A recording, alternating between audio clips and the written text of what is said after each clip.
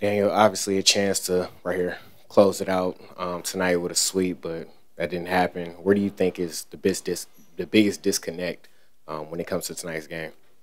Hmm. I really can't put my finger on it. I felt like we fought all the way to the end. We just missed a couple of shots at the end. There was some great looks. We got the looks that we wanted. They just didn't fall for us. Daniel, I wanted to ask you about just Anthony Edwards coming out for them and kind of leading them as a young guy.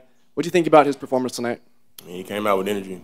Really can't put too many words to that. He came out ready to play.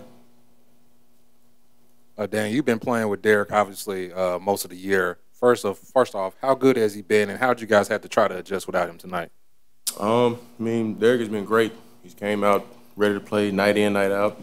He's been picking up the slack with me, of course, because last couple of games I haven't been really ready to play. I feel like I'm letting the team down in a lot of areas, and he really helps me motivate myself because as hard as he's working, I want to be able to do the same thing. So I got to be better for him.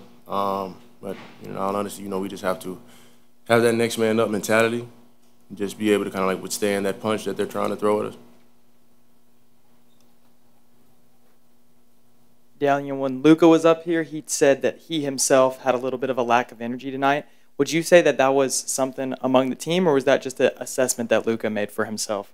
And it might have been 50-50, I would say. I really can't talk for everybody else. I know for a fact that I didn't come out ready to play at all. My energy was low, and I had to really just kind of, dig deep, kind of like pull just some type of energy out just to be able to kind of come out and just play basketball at the end of the day. Those guys weren't going to go down easy, and they came out tonight and they hit us in the mouth, and we had to adjust to it.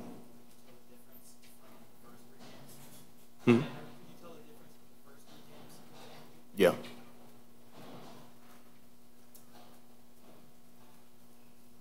I wanted to ask you one more thing. So you said you felt like you kind of let the team down. I know like you're a hard worker. That's going to motivate you going into Game 5, isn't it? Oh, yeah, most definitely. Yeah, I mean, this one hurts. We was expecting to be happy at the end of the game, and now we're pissed off.